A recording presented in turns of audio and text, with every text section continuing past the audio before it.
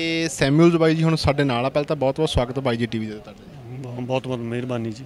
ਇਹ ਜਿੱਦਾਂ ਤੁਸੀਂ, ਮੈਂ ਇੱਥੋਂ ਗੱਲ ਚੱਕਣਾ ਚਾਹੁੰਦਾ, ਤੁਸੀਂ ਕਿਹਾ ਵੀ ਅਸੀਂ ਕਿਤੇ ਲੇਟ ਹੋ ਗਏ, ਸਾਨੂੰ ਲੱਗਦਾ ਕਿਉਂ ਲੇਟ ਹੋ ਗਿਆ, ਮੈਂ ਇਹ ਕੁਐਸਚਨ ਪੁੱਛਣਾ ਚਾਹੁੰਦਾ ਪਹਿਲਾਂ ਤਾਂ।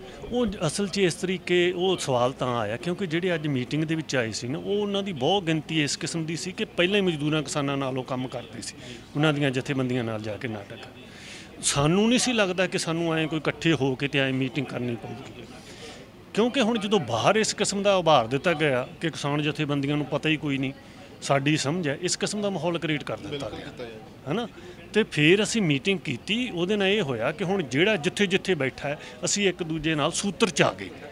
ਹੁਣ ਪੂਰੇ ਪੰਜਾਬ ਨੂੰ ਅਸੀਂ ਕਵਰ ਕਰਾਂਗੇ, ਜਾ ਕੇ ਨਾਟਕ ਖੇਡਾਂਗੇ, ਗੀਤ ਗਾਵਾਂਗੇ, ਅਲੱਗ-ਅਲੱਗ ਤਰੀਕੇ ਨਾਲ ਜੋ ਕਰ ਸਕਦੇ। ਮੈਂ ਪੁੱਛਣਾ ਚਾਹੁੰਦਾ ਵੀ ਤੁਹਾਡੇ ਦੂਰਅੰਦੇਸ਼ੀ ਕੀ ਕਹਿੰਦੀ ਹੈ ਵੀ ਨਾਟਕ ਖੇਡਣ ਦੇ ਨਾਲ, ਨਾਟਕ ਆਪਾਂ ਪੰਜਾਬ 'ਚ ਹੀ ਖੇਡਾਂਗੇ, ਗੀਤ ਗਾਵਾਂਗੇ ਉਹ ਵੀ ਪੰਜਾਬ 'ਚ ਹੀ ਗਾਵਾਂਗੇ, ਪੰਜਾਬ ਦਾ ਮੀਡੀਆ ਨੂੰ ਦਿਖਾਊਗਾ ਕਿਉਂਕਿ ਨੈਸ਼ਨਲ ਮੀਡੀਆ ਤਾਂ ਦਿਖਾ ਨਹੀਂ ਰਿਹਾ, ਸੈਂਟਰ ਤੱਕ ਫਿਰ ਕਿੱਦਾਂ ਪਹੁੰਚਣਗੇ ਸਾਡੇ ਨਾਟਕ ਜਾਂ ਸਾਡੇ ਗੀਤ?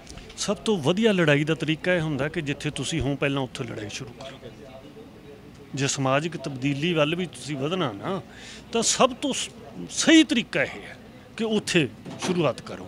ਸਭ ਤੋਂ ਪਹਿਲਾਂ ਹੁਣ ਅਸੀਂ ਪੰਜਾਬ ਦੀ ਬਹੁਤ ਗਿਣਤੀ ਹੈ ਸਾਡੇ ਇੱਥੇ, ਜੇ ਪੰਜਾਬ 'ਤੇ ਇਸ ਟਾਈਮ ਬਹੁਤ ਵੱਡੀ ਨਜ਼ਰ ਰੱਖੀ ਜਾ ਰਹੀ ਹੈ ਕਿ ਇੱਕ ਚੀਜ਼ ਦੀ, ਇਹ ਵੱਖਰੀ ਗੱਲ ਆ, ਮੀਡੀਆ ਉਹਨਾਂ ਦਾ ਜ਼ਿਆਦਾ ਉਹਨਾਂ ਦੀ ਗੱਲ ਕਰਦਾ, ਇਹੀ ਤਾਂ ਹੁਣ ਅਸੀਂ ਪੈਰਲਲ ਕ੍ਰੀਏਟ ਕਰਾਂਗੇ ਕਿ ਪੰਜਾਬ ਨੂੰ ਦਿੱਲੀ ਤੱਕ ਪਤਾ ਲੱਗੂਗਾ ਕਿ ਇੱਥੇ ਕੰਮ ਕੀ ਹੋ ਰਿਹਾ। ਤੇ ਇੱਕ ਮੈਂ ਸਾਰਿਆਂ ਕੋਲੋਂ ਵੀ ਪੁੱਛਦਾ ਹੁੰਦਾ ਕੁਐਸਚਨ, ਮੈਂ ਤੁਹਾਨੂੰ ਵੀ ਪੁੱਛੂੰਗਾ, ਮੈਂ ਪਾਲੀ ਸਰ ਤੋਂ ਵੀ ਪੁੱਛਿਆ ਵੀ ਧਰਨਿਆਂ ਤੋਂ ਬਿਨਾਂ ਕੋਈ ਆਪਣੇ ਕੋਲ ਹੋਰ ਰਾਹ ਹੈ ਜਾਂ ਜਸਟ ਆਪਾਂ ਸਿਰਫ ਧਰਨੇ ਹੀ ਲਾਵਾਂਗੇ? ਨਹੀਂ, ਜਿਸ ਅੱਜ ਤੁਸੀਂ ਜਿਸ ਤਰੀਕੇ ਦੇਖਿਆ ਧਰਨੇ ਲੱਗ ਰਹੇ ਨੇ, ਹੋਰ ਕੀ ਰਾਹ ਹੋ ਗਿਆ? ਉਹੀ ਪੁੱਛਦਾ ਵੀ ਕੋਈ ਹੈ ਕੋਈ ਰਾਹ ਵੀ ਆਪਾਂ ਨੂੰ ਲੱਗਦਾ ਵੀ ਯਾਰ ਧਰਨਿਆਂ ਤੋਂ ਬਿਨਾਂ ਵੀ ਆਪਾਂ ਕੋਈ ਹੋਰ ਹੱਲ ਨਿਕਲ ਸਕਦਾ? ਕੋਈ ਹੋਰ ਜਿਸ ਕਿਸਮ ਦਾ ਤੁਸੀਂ ਦੱਸੋ। ਆਪਾਂ ਸੋਚੀ ਵੀ ਇੱਕ ਤਾਂ ਕੋਈ ਵੀ ਕੰਮ ਕਰਨ ਦਾ ਪਲਾਨ ਹੁੰਦਾ ਵੀ ਇਸ ਬੰਦੇ ਨੂੰ ਆਪਾਂ ਸਲੋ ਬਾਲ ਵਾਲ ਕੇ ਸੁੱਟ ਕੇ ਆਊਟ ਹੋ ਜਾਣਾ, ਤੇ ਉਹ ਸਲੋ ਬਾਲ ਆਊਟ ਨਹੀਂ ਹੋ ਰਿਹਾ, ਫਿਰ ਆਪਾਂ ਕੋਈ ਪਲਾਨ ਬੀ ਹੈ ਵੀ ਧਰਨਿਆਂ ਤੋਂ ਬਿਨਾਂ? ਕਿਉਂਕਿ ਮੈਂ ਪਾਲੀ ਸਰ ਤੋਂ ਵੀ ਸੇਮ ਕੁਐਸਚਨ ਕਰਦਾ। ਬਿਲਕੁਲ ਇਹ ਹੁੰਦਾ ਅਸਲ 'ਚ, ਤੁਸੀਂ ਦੇਖੋਗੇ ਨਾ ਧਰਨਾ ਇੱਕ ਸ਼ਬਦ ਸੁਣ ਲਿਆ ਤੇ ਉਹਦੇ ਐ ਨਹੀਂ ਹੁੰਦਾ।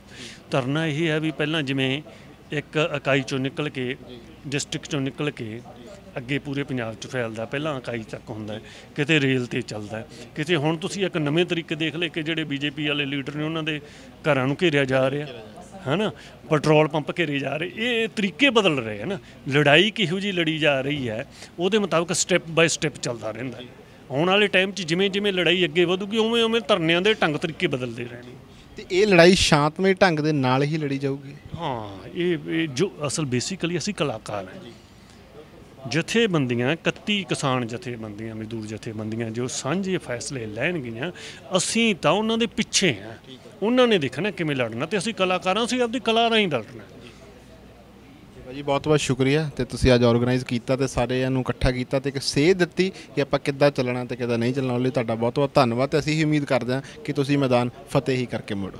ਤੁਹਾਡੇ ਵੀ ਬਹੁਤ ਬਹੁਤ ਮਿਹਰਬਾਨੀ, ਧੰਨਵਾਦ ਕਿ ਤੁਸੀਂ ਸਾਡੇ ਇਸ ਗਰੀਬ ਲੋਕਾਂ ਦੀਆਂ, ਕਿਰਤੀ ਲੋਕਾਂ ਦੀ ਗੱਲ ਨੂੰ ਅੱਗੇ ਲੈ ਕੇ ਜਾਏ। ਅਸੀਂ ਵੀ ਤੁਹਾਡੇ ਵਿੱਚੋਂ ਹੀ ਉੱਠੇ ਹਾਂ ਜੀ, ਤੁਹਾਡੇ ਵਰਗੇ ਹੀ ਲੋਕ ਆ, ਆਪਣਾ ਅਸੀਂ ਇਸ ਤਰੀਕੇ ਸੇਵਾ ਕਰ ਰਹੇ ਹਾਂ, ਤੁਸੀਂ ਉਸ ਤਰੀਕੇ ਕਰ ਰਹੇ ਹੋ। ਬਸ ਜਿਸ ਦਿਨ ਅਸੀਂ ਇਹ ਸਮਝ ਗਏ ਕਿ ਕਲਾਕਾਰ ਬੰਦੇ ਜਾਂ ਫਿਲਮਾਂ ਕਰਨ ਵਾਲੇ ਕਿਰਤੀ ਤੋਂ ਵੱਡੇ ਨੇ ਕੰਮ ਕਰਨ ਵਾਲੇ ਤੋਂ, ਬਸ ਉਸ ਦਿਨ ਸਮਝ ਲਓ ਕਿ ਸਾਡਾ ਸਮਾਜ ਖੂਬਸੂਰਤ ਹੋਊਗਾ। ਤੇ ਪੰਜਾਬ ਦੇ ਵਿੱਚ ਤਾਂ ਸਾਡੇ ਕੋਲ ਫਲਸਫਾ ਪਿਆ, ਬਾਬਾ ਨਾਨਕ ਜੀ ਕਹੇ ਗਏ ਕਿ ਕਿਰਤ ਕਰਨ ਵਾਲਾ ਮਹਾਨ ਆ, ਬਾਕੀ ਸਭ ਉਸ ਤੋਂ ਬਾਅਦ ਨੇ।